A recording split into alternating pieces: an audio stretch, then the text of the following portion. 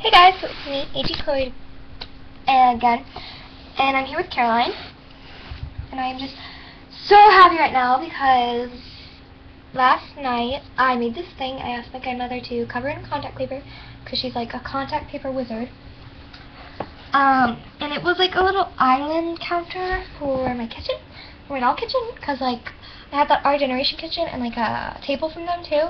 And I always have like stuff set up on the table, so there's not a lot of room for Kanani to bake. So it's this, and I'm gonna back out so that you guys can get a better size of it. Okay.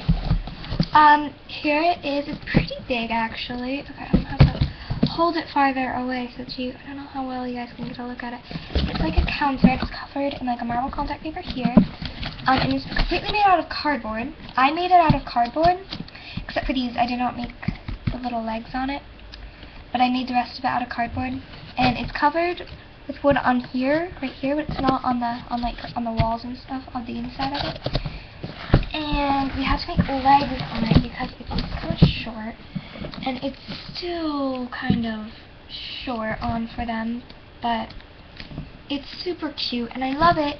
Oh, you can't see it, but super cute, and I just love it. So, yeah, I just wanted to show you guys that. It's kind of a short video, but, in other news, I did update the channel page.